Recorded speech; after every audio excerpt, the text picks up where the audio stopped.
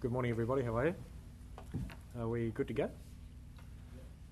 Just before we start, could I just introduce on my left Acting Detective Superintendent Rod Kemp, who's a Regional Crime Coordinator for the Metro South region, and on my right Acting Detective Superintendent Chris Jory, Jory, who is the Regional Crime Coordinator for the Gold Coast region. Morning. All right. Well, good morning. We just wanted to come together just to provide some further details about the overnight arrests by detectives of two men and a boy, following investigations into a number of armed robberies that have occurred in the Logan and South Brisbane areas. The boy has been charged with 23 offences, and the two men have been charged with 6 and 7 offences respectively, including armed robbery in company, going armed so as to cause fear, and unlawful use of a motor vehicle. The results have come as a result of Operation Juliet Magnetic, with offence dates ranging from mid-March through to early May. So in total, as a result of yesterday's police activity, 5 people have been charged with 44 offences. They occurred throughout the southeastern region and metropolitan south regions. This is a great result. It shows the commitment of officers in the southeastern and metropolitan south regions, together with officers from State Crime Operations Command, to solving these very serious offences. About 35 detectives have been actively investigating these offences, and it's a demonstration of how seriously the QPS views these type of offences. I'll just talk briefly about this crime in general in terms of how it's progressing this year. Whilst there has been a spike in armed robbery offences in April, the overall number of offences across Queensland is very similar to recent years. Between the 1st of January and April 30 this year, there were 308 armed robberies in Queensland. This is 13 more than the same time last year, but apart from last year, it's the lowest number that we have had for over a decade. Specifically on the Gold Coast district, there have been 43. That's actually one less than the same period last year, and 25 less than the same period in 2009. So I think that's just important in terms of context.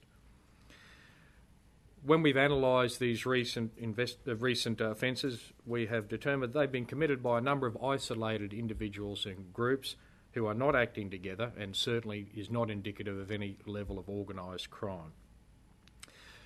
Investigations into these offences are certainly ongoing, and we do encourage anyone in the public who has any information about any of the offences that we have mentioned and they have seen on news reports to contact Crime Stoppers on 1800 333 000. We also appeal to business owners to ensure that they take all the necessary steps that they can to ensure the safety of their staff and to try and enhance the protectiveness of their business to make them a less attractive target for people who are contemplating some of these crimes. So, happy to take questions.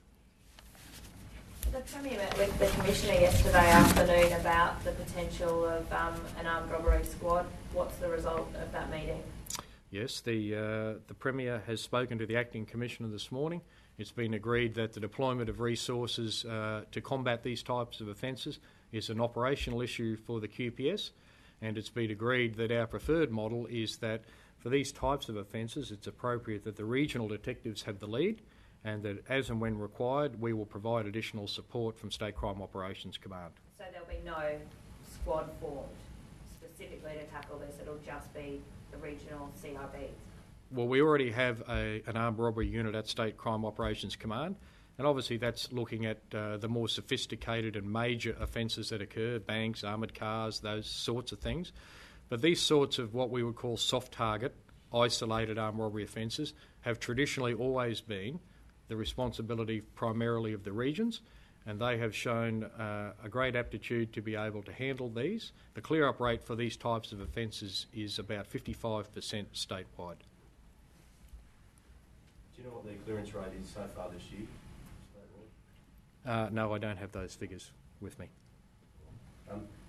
The fact that we had such a stream in April anyway, you guys have actually arrested people now. I'd imagine you'd be aware of the reasons. Can you tell us why? These guys had a fair bit to do with that spike, I'd imagine, the sheer number of offences. Is there any reasons they've given you as to why they went on such a rampage? Well, I'm happy to defer to one of the supers. Well, yes, good morning everyone. Perhaps I could answer that this way. Whilst the investigation is still ongoing and there are associates of the current people that are before the court outstanding, I can't go into intimate detail other than to say these people are generally young in age, and we see it as some sort of a scheme of a challenge or a thrill-seeking, if you like, expose by them. And apart from that, like the deputy said, they're certainly not. Certainly not at an organised crime level or anything like that. They're just young youths that were seeking thrill-seeking, if you like. And like I said the other day to the media, it was rather amateurish. And I would like to just at this point too thank the support from State Crime Operations Command that we had. Because of the spike in the soft target armed robberies, we got on the State Crime Operations Command and we got excellent support over the long weekend, which was greatly appreciated. Can I just add to that clearly the people who commit these offences have little or no appreciation of the trauma, psychological damage that they cause to the victims of these offences. What might seem to be, some sort of escapade has potentially long-lasting and serious health and mental implications for the victims of these crimes, and that should never be forgotten. Did these people put up a fight when they were arrested, or did they cooperate? I can say that too. Ask you guys to point the microphones in the direction of who's speaking. Is that okay? Sorry. Yes. Oh, sorry. Sorry. I can say in this instance that we've had 2 attendants injured, minor injuries albeit, but obviously horrific being in their situation. Fortunately, we've arrested persons for those particular offences. One attendant received an injury to the hand, I believe a fracture to the bone in the hand. The other attendant received some bruising. Neither were hospitalised, but obviously quite traumatic, and you can only imagine what those people have felt. Can I just say too, I'd like to thank the Retailers Association and the business people. This has been brought about with a team effort from our crime prevention people working in closely. If we didn't have the closed circuit TV coverage that we have these days, then perhaps this matter would not have been solved in the manner it has. So I'd like to thank them for going to the extra cost of putting in these security measures. So the 3 people that have been arrested overnight, are they working as a gang on all occasions? We've arrested 5 for 44 offences. As I said, they're youths that are known to each other, associates of each other. We believe there's 14 of these offences linked. 7 of them currently have been cleared, and our detectives are working on the others. But we do think 14 of these are linked or can be attributed to these people. Can you go into the details of which ones they are, so we can find them on our system? Yeah, perhaps I could give you a list after this. By all means, yes. And they're in the South Brisbane and Logan areas.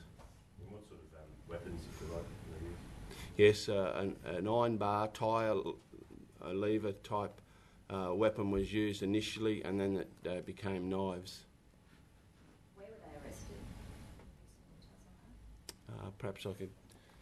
These individuals were located at a number of addresses in the Logan district, and their arrests went without incident. And all relatively opposite at the same time, or? Yes, it was a coordinated response by police from State Crime Operations Command, Metropolitan South Police Region and South Eastern Police Region. As Detective Superintendent Kemp said, there was 35 investigators involved in the response, and after a briefing in the early hours of the morning, we coordinated our response. How much of a relief is it to have these people on the street? Well, obviously for the business traders, it's an obvious relief. We see it as a success. We do accept, however, that there are a number of other offences that we are working on and need to solve.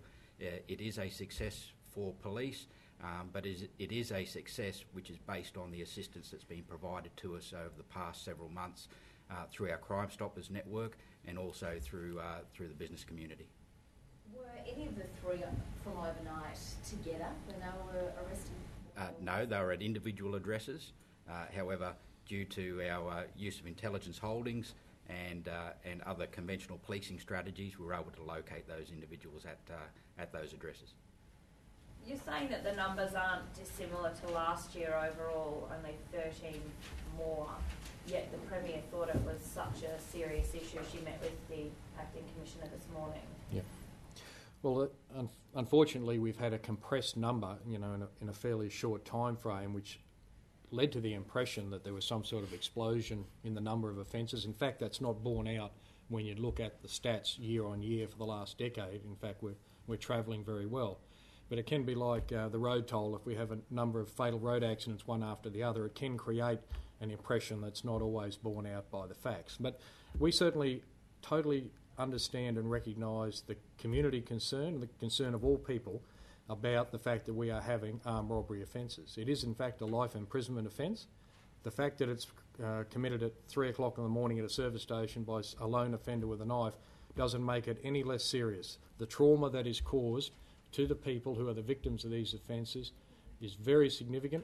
We recognise armed robbery as a most significant offence and we treat it accordingly, and that's why we put the necessary resources into it.